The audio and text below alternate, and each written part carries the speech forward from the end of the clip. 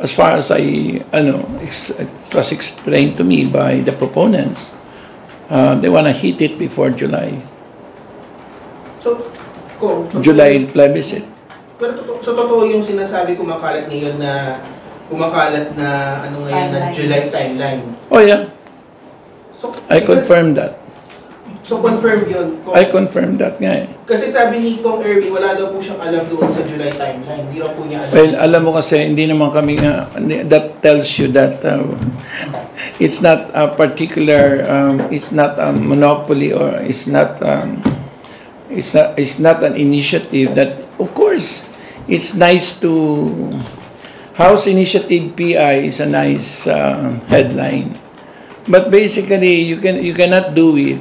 You have to still live by the spirit of the People's Initiative as enshrined in the Constitution, that it is the people. Sir, just to be clear, yung kino-confirm niyo. O di yung prueba na kagad na, ano po?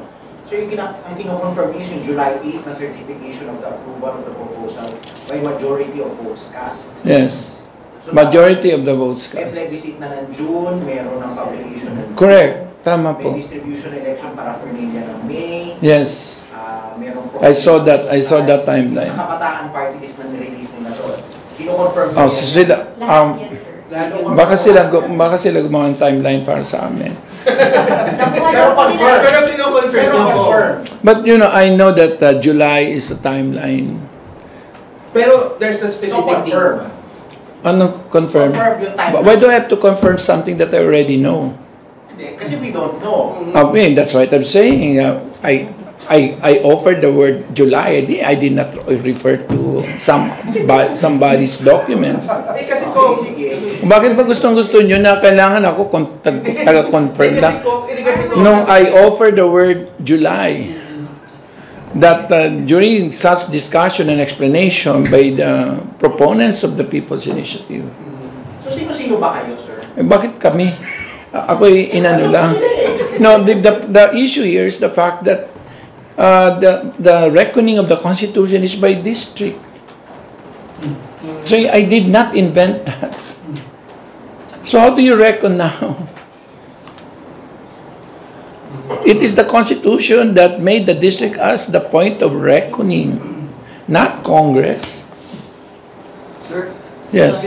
And since I believe, oh my God, I've been in this Congress since 1998. I've always fought for, kasi pag tinignan mo, lahat ng chart nagsishow na we started to break away downwards from the entire Asia in 1987, where we started falling behind.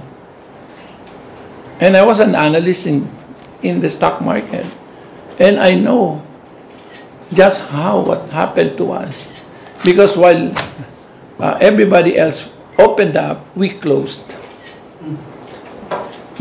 further. May lumalabas sa Twitter na nandyan yung 1902. Tama yun, kasi 1902 yung mga Democrats were so racist, they did not want to annex the Philippines, so they put all these restrictions for Americans to invest in the Philippines. And it was carried into the 1935 Constitution. And that was carried in the 1972 Constitution. And by the time, in 1987, dinagdagan pa ng mass media, ng advertising, ng education, practice of professions. So, in short, in fact, we became the fourth most restrictive country in the whole world. And it's here. It's not by me. It's by the OECD.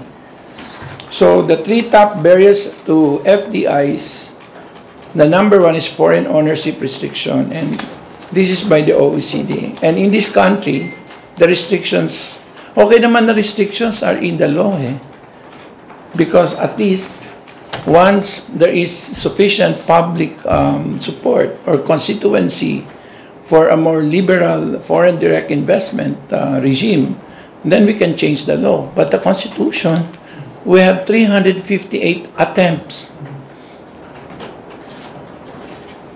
So, I mean, the facts, we should be data-based, we should be science.